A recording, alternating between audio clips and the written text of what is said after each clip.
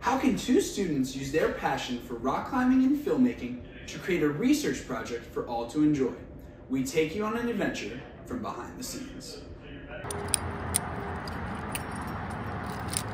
TCNJ students Jeremy Sable and Matt Mentonis invited me on one of their geology research missions to show me exactly what they are doing together.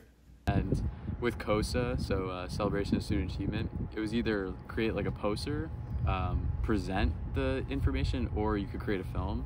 So we, Matt, Tyler, and I we always joked about creating a film, but we're like, let's actually do this, and now we have an excuse to do it. Jeremy's research entails 3D modeling of cliffs and natural features, where he studies the movement of different fallen rocks to predict their likelihood of occurrence and what can be done for protection. Mentonis talks about his role in the documentary. Jeremy was like, actually, I have the opportunity to be able to make like a little film for the geology department, and we can incorporate climbing into it because we wanted to do it anyway. So like, now I got my work cut out for me to edit a video and film a video and for Jeremy's little project. Like, yeah, sure, I guess so. Why is incorporating rock climbing as important to the filming of the documentary? Jeremy explains. With what research we're doing, you can't do the research without the access to the cliffs, which includes climbing.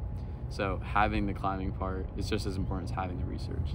Jeremy and Matt are reaching the end of their time exploring together and are beginning to look back on their memories fondly.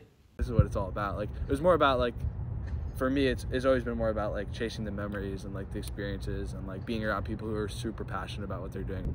I mean, the content has been awesome, and it's been really cool getting to film all this, but just being able to spend time with them and create these memories and them being documented is really cool.